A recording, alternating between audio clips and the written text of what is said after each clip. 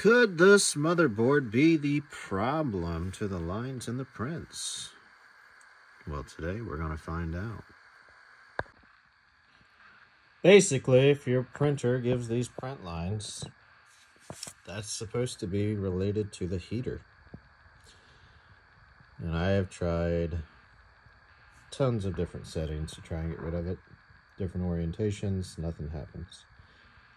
Reached out to Elegoo and supposedly it's the heater. First thing we're going to have to do is open this up. Shouldn't be too difficult. We just pop this bottom out and open her up. This back just pops off and then this slides out. And that board is what we're trying to get to, right down there at the bottom. So let's pop this out and make our way down.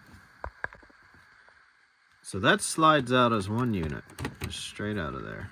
No screws, no pins, no attachments. Now we can get a screwdriver. We'll unpin everything, pop that out, and pop the new one back in. So those screws are out. Let's pop this board out here. It just pops out. Now let's compare. So the old board is marked V1.1. This one is V1.2. Other than that, they look identical. So check your connections, because I just found that this is loose. Like that comes all the way out.